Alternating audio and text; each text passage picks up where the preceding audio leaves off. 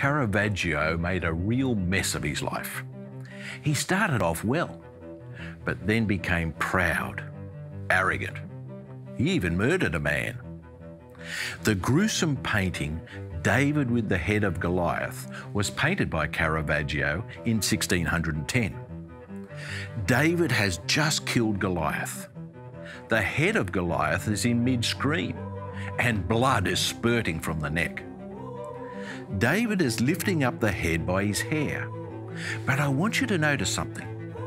The victor is not joyous or jumping up and down in celebration.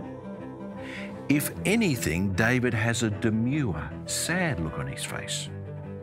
You may even think he's compassionate and sorry for what he's done. Why? Because the head of Goliath is none other than Caravaggio's. It's a self-portrait.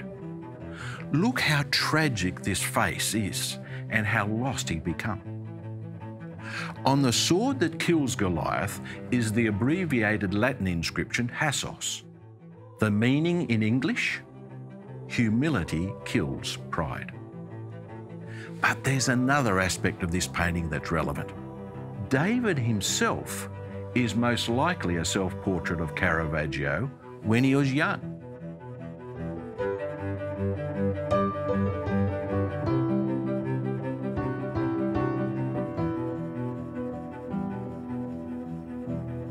Follow me down, there is somewhere I want to go. We see the young Caravaggio looking pensively at the wreck he made of his own life. The Bible says, "Pride precedes destruction, an arrogant spirit appears before a fall." Like Caravaggio, David had major issues with sin. He committed adultery, and then he murdered the husband of his new lover. But there was a big difference between David and Caravaggio.